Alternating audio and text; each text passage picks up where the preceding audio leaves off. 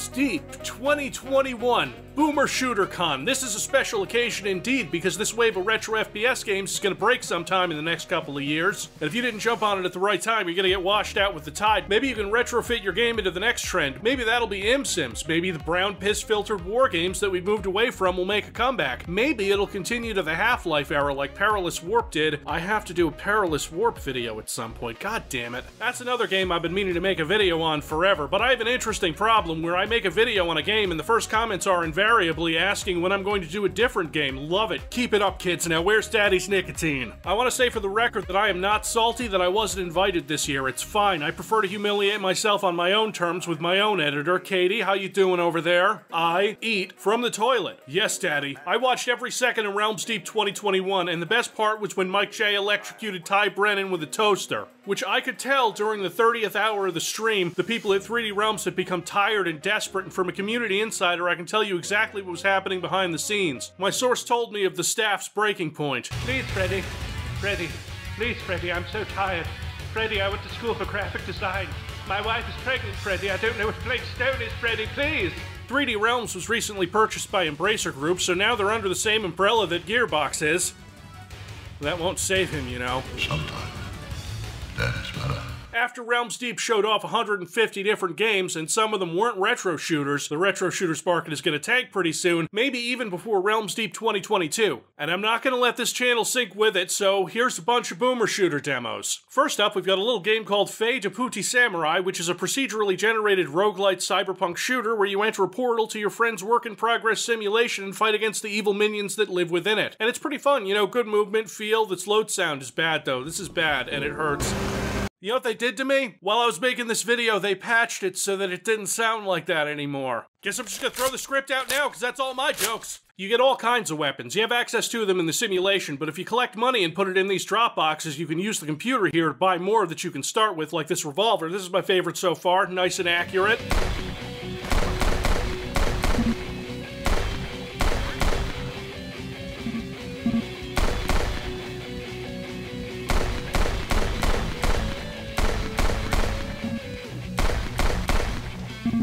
I can't believe that this simulation includes Hollywood Holocaust, and I guess a little of Red Light District too with all these adult bookstores. The whole time you're outrunning this wall of glitch that will kill you if you touch it, and my dumbass died to it plenty doing the running backwards and shooting thing. Can't do that here. I really like this mechanic though. I've played plenty of roguelikes and roguelites and procedurally generated snap and slap prefab dumpster fire games where the map is huge and hard to navigate. You don't really have that problem here because the game itself is fairly linear and each section will have its own side areas to explore. But you can't go back, and if you're fast enough, you can outrun the enemies who will get glitched into the void too. I think nearly every enemy drops some kind of weapon, a pitchfork that shoots fire, a few pistols, shotguns. I don't think the elephant drops any sweet, sweet cyber ivory, but I'd have to play more to find out. All in all, this is pretty fun.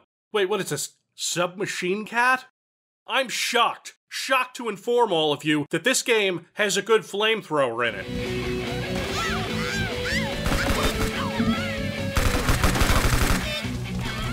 You know how games do with flamethrowers, they're usually crap, but this one's really nice, very effective. Wait a minute. Waifu bot? Oh my god.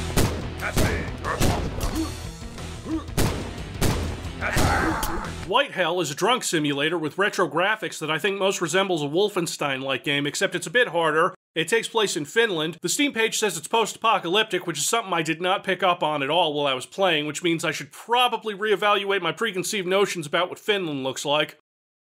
I probably won't, though. White Hell is in early access now, with 9 whole levels available. In the first maps, you'll fight some invading Nazis. Listen, I know people get upset when I call certain enemies Nazis in video games because they're stupid babies. But look at that.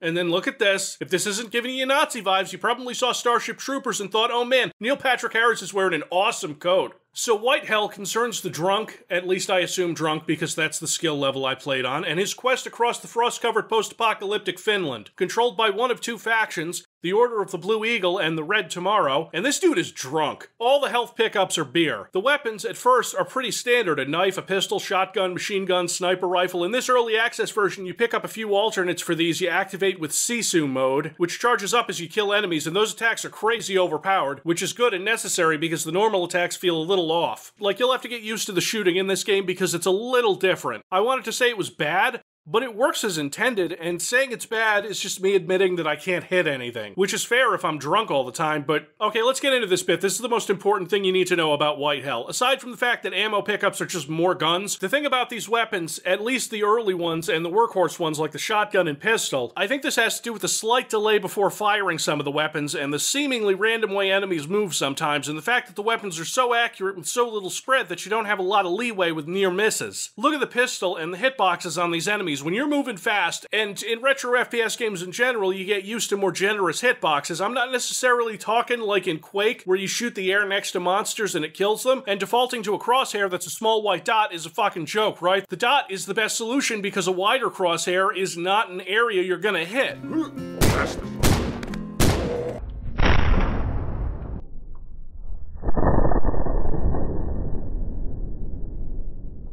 You can parry attacks in this game and knock them right back at these enemies, and sometimes the bullets can also hit these attacks. The shotgun is practically useless at mid-range, but is nice and reliable up close usually. Ammo can be in short supply, especially in the early levels, so you better learn to use Sisu mode properly. Aside from that, I like White Hell. The first few levels are tougher in my opinion, but here's the thing. After the halfway point in this early access campaign, I find that the levels get better, and when the game switches over to fighting the commies, Quake communists to be exact, there's more of a variety in the enemies and their attacks as well as the weapons. Would you believe that this game has a great flamethrower too?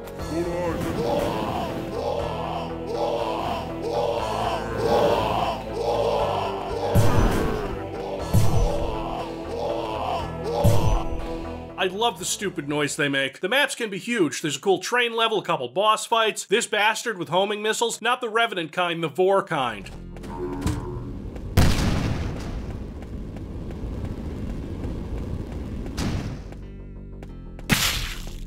But you can shoot them down.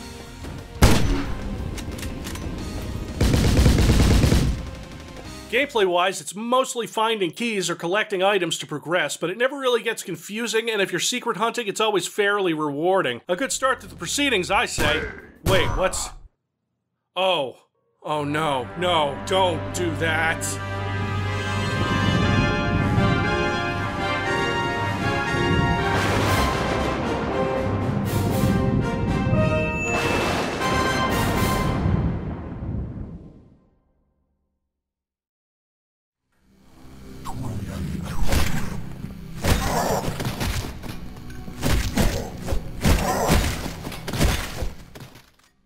Oh, it's Cultic, the #1 game people were messaging me about because it looks like blood. Minus about 128 colors. You can actually turn this color filtering off, but I felt like it ruined the visual style of the game a little, and what a visual style it is. Do you see all these voxels?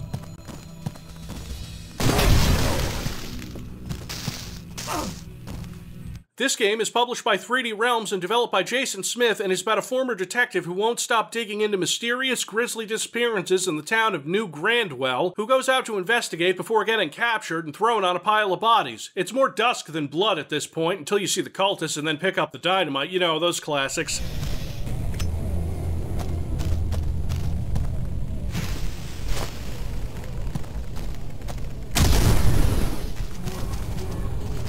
So for a game that takes inspiration from other games I love, is this one good? Yeah, it is. It's so chunky. I think that's a good word to describe Cultic. Chunky, meaty. The combat is fast but weighty. Helped a lot by the sound design. As an example, here's me shooting a cultist with a Sten.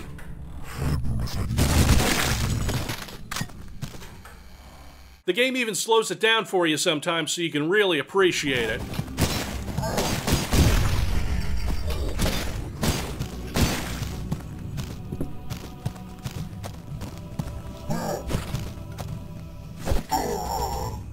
Headshots are important in this game. If you've got a weapon that can't one-hit, like say a shotgun or a double-barreled shotgun, which don't share the same ammo pool for some reason, okay, the pistol will headshot with a couple of well-placed shots, and the headshots seem to be tailored to be as meaty and satisfying as possible.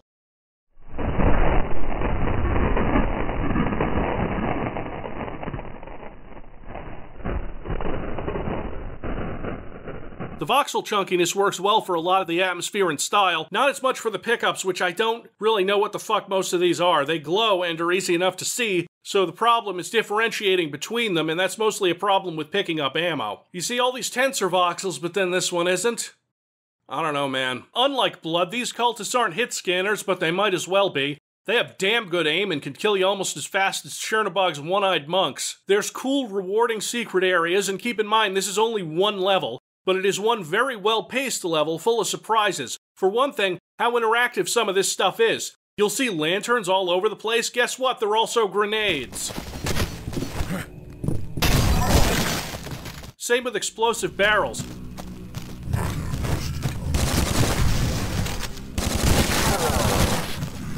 Thankfully, this isn't as hard as Blood, at least not on this hard skill. I hope this map isn't some vertical slice trickery because it's got really nice set pieces from one encounter to the next. I don't like how you have to select keys from your inventory to use them that way, although I see a lot of potential to use and abuse that for tension later on in the game in the tradition of survival horror. I like games made by one person because you get a really singular vision, that communication directly between designer and player, and also I know who to blame for these fucking bear traps.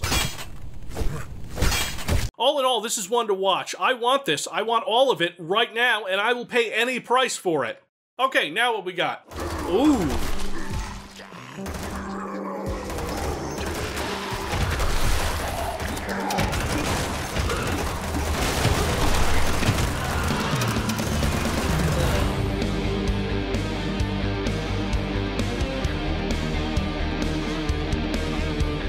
Surprise, it's Project Warlock again!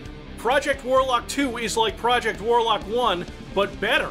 You can jump and, oh, the movement is so very good. It's kind of like build engine game movement where you get that little bit of feedback when you land and the air control is nice, and unlike the first game, it runs super well despite being like 100 times more complex, and while a bunch of stuff isn't implemented yet, the movement comes into play a lot more than in the first game where you would just kind of mow down hordes of enemies. The hordes are still there, but you can jump over them, dodge their attacks. Absolute carnage really pushes you into that sweet spot that few games can, that blissful murder zone. The last one that did that for me was Proteus, and aside from my one gripe that the location of some of the items you need isn't exactly clear, and the level itself is a little hard to navigate and confusing, which would be a point against it if there wasn't a map.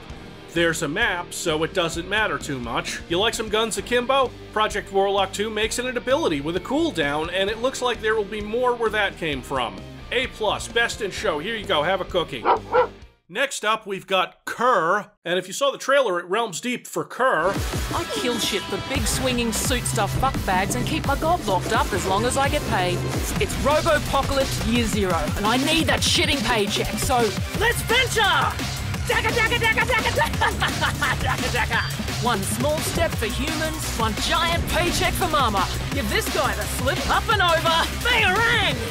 The main character of Kerr does not talk that much. Dear God, who made that trailer? That trailer makes me not want to play this game. Thankfully, I played this game before I saw the trailer, so I can give you my thoughts now. This is the early access version of Kerr, meaning it's more than like a one-level demo. It's actually extremely long. I haven't even finished it yet. So there's some jank to it. I don't think they've been able to iron out the basic Unity feel of some things. It's a little light feeling, a little raw, but the focus was clearly on creating a shitload of content for the game, which they did. You're a mercenary hired to go to Mars to shoot robots, and you also talk, and are extremely Australian. Interplanetary travel? We'll triple your normal fee.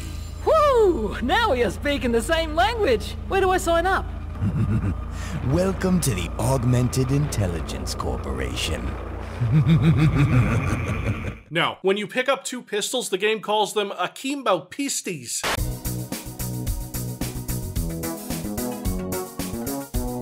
Most of the weapons have fun names like Big Boy Roy, which is a lightning gun, Mr. Freeze, which is...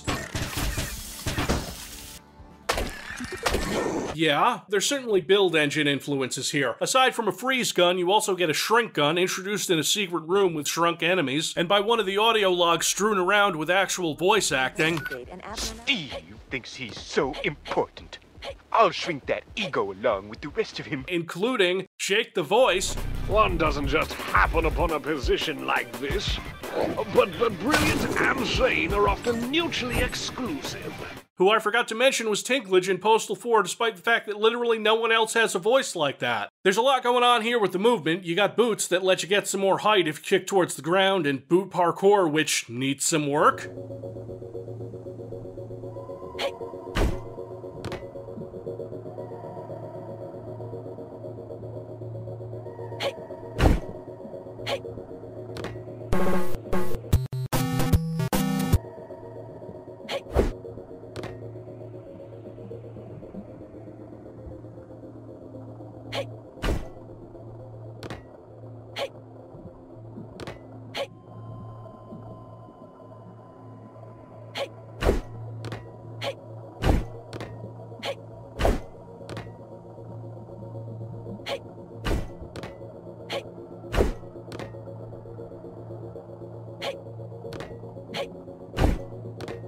There are stations that I mostly found in secret areas that let you upgrade the boot and your character, giving you 400 health, having enemies drop ammo, stuff like that. You're running, you're dashing, kicking. The kicking is thankfully pretty satisfying, because you'll be doing a lot of it with all these enemies carrying shields. Kicking and dashing takes some of your energy, which can be replenished from pickups, or, as I'm almost positive the game did not tell me, by whipping out a Game Boy, spelled BOI to avoid Nintendo's wrath, spelled NEEN Tendo to avoid Nintendo's wrath, even though it looks more like a PS Vita, and a dog bone controller. It's frantic and fun and needs some polish. It's kinda like the exact opposite of Cultic, in that it's bright, colorful, cartoony, and light. Not everything is balanced perfectly. You get this spider leg weapon, which helps you cut down spider webs in one level, but it's also horribly OP.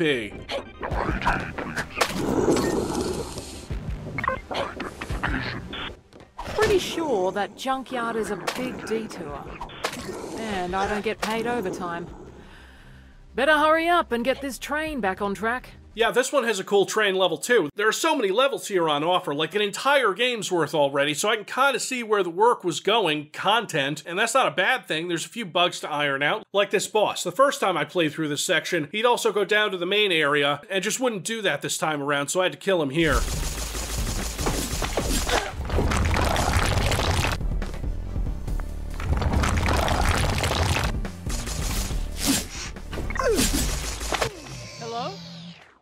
Anyone there?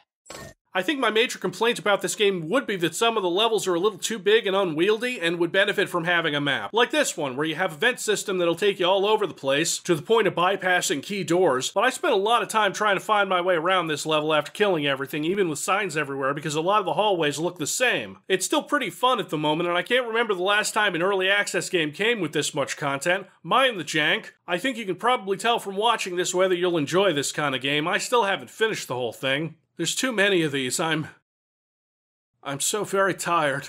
But there's one more. Dread Templar, the little game that could, because the first time I played it as a demo forever ago, it was, kinda mediocre. Not bad, kinda stock. But every version I've played since has been better and more fun and added mechanics, weapon and character upgrades, optional challenge areas to get those weapon and character upgrades, and now that it's out in early access, I can take a good hard look at the thing and...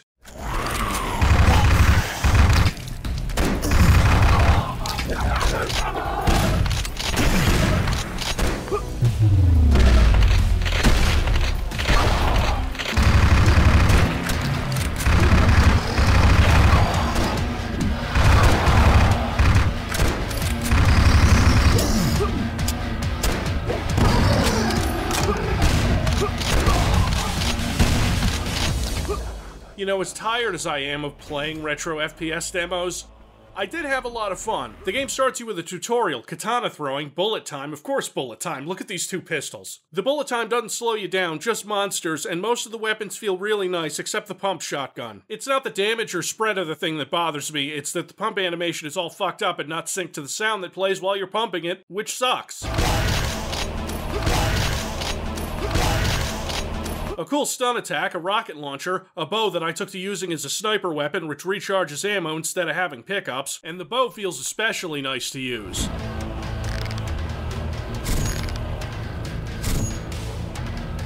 The atmosphere, at least in this first episode, you know, the one I've played, is a bit quaky. There are so many secrets that I'm apparently terrible at finding, yet I was getting most weapons early. This is the kind of game that requires a lot of weapon switching, which is very smooth and responsive. This feels like the kind of game that would get forgotten among the sea of retro shooters, which is a shame, because while it isn't flashy, it's a very tightly designed shooter that gets everything right. The levels are fairly open but easy to navigate, the upgrades are useful, massacring enemies is fun, especially shooting the giant spider with the Uzis. I don't know what it is about this combination of sound and animation that makes this one feel special. The upgrade system can be a little punishing because you need more and more of these gems to unlock slots to place upgrades, 3 of them to get one of the really cool ones like this. Neo, during bullet time, the damage of the pistol is massively enhanced and does not cost ammunition. Yeah, this one. Whoa. I'll admit I didn't use the katana throwing at all for quite a while, even though the katanas are better than they were in previous versions. So, in an attempt to end this video on a high note, let's do something badass.